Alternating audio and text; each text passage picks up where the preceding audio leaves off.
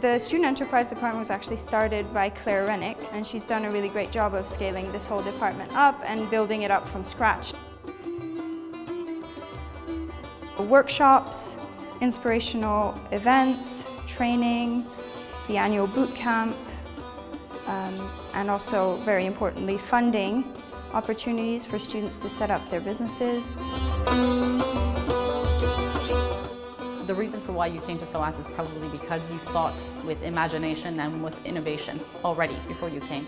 SOAS probably developed it even more, so you've become sort of an intellectual of imagination and creativity. I would say what better place than an enterprise or an organization to be able to put those ideas into practice.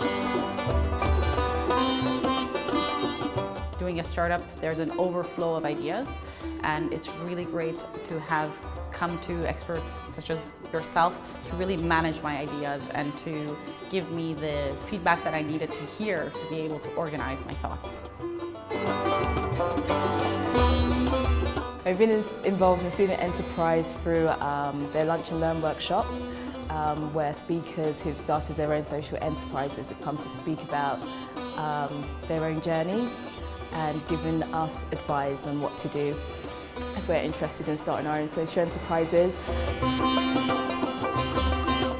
As well as the support with the business plan and the funding, you also get a chance to attend a 3-day boot camp that I attended last year and have been part of this year as a mentor.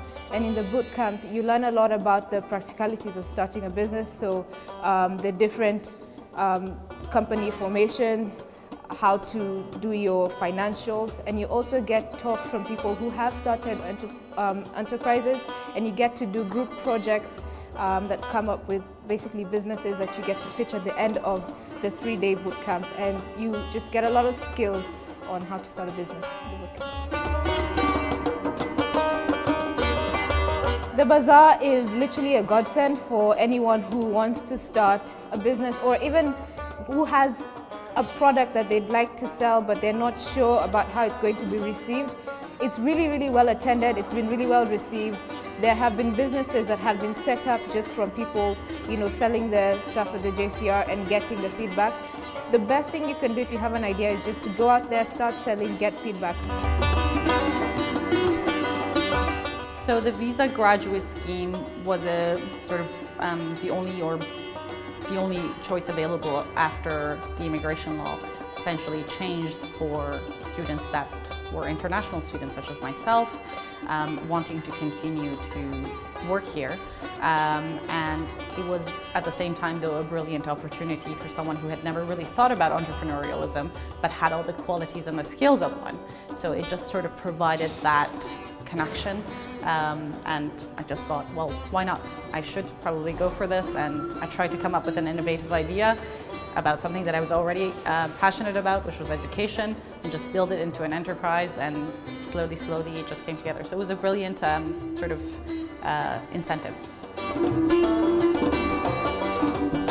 I also applied for unlimited funding through SOAS Enterprise and was successful. So I was able to get some funding to start my own social enterprise. It's a project to put a roof garden on the top of SOAS in the main building, along with 2 beehives to create a roof garden and apiary space. Since we've started, the bees came as nooks. They were small, 10,000, but small bees relatively. And they're sort of bedding in this year, so for the start of the next academic year, the hives will be up and running and fully functional for other students to get up there and get involved.